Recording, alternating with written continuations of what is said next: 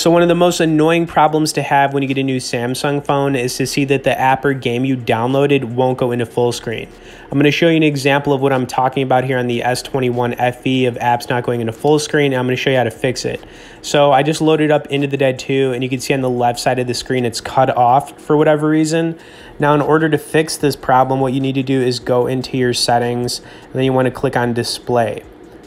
Now, after you click on Display, you're going to scroll down to an option that says Full Screen Apps. And what you want to do is scroll over and look for Into the Dead 2, our example.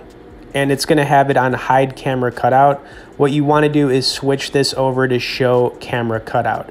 Now, they changed the wordage on an update, but you can see that now it's completely in full screen. And you could do this for individual apps that, give you this problem. And it's really not that complicated. Anyways, I'm going to kill a couple zombies here, and then we're going to wrap things up. Of course, as you guys are watching this and you ran into this problem, if you could tap the like button on this video, I would greatly appreciate it. Also, stay tuned for more on this phone. We're going to be releasing some new videos. Thanks for watching it, and yeah.